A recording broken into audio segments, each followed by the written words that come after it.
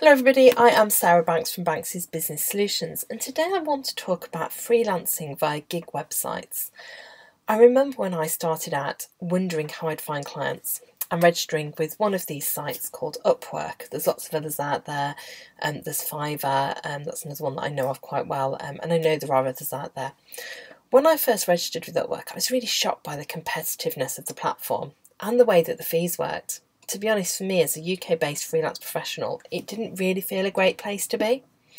And I quickly realised that the anonymity of the platform meant that I never really connected with the clients that I was working with and couldn't really build a relationship with them.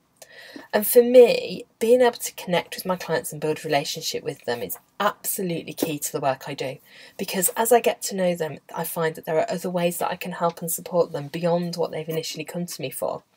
And that's actually really important to what I do and to growing and developing my business and my relationship with my clients. The other downside that I found with this platform was that any reviews that clients left for me were tied into the platform, and I couldn't actually share them outside of that platform.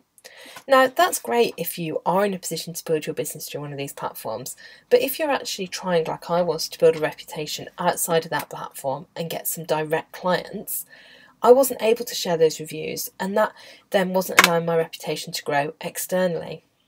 Now, that's not to say that these platforms don't have a place in the market. I think they do, and I have clients that have used them for simple tasks. But if you do consider working via Fiverr, Upwork or a similar platform, then do so with caution, because actually the best way to grow your business and find clients is to have open conversations with people, get to know them and build those relationships.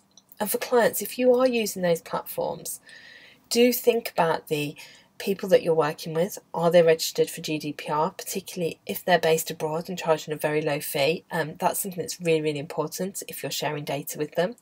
And also think about if they are UK based, whether or not they're actually earning the UK minimum wage, because that can also be an issue with these platforms.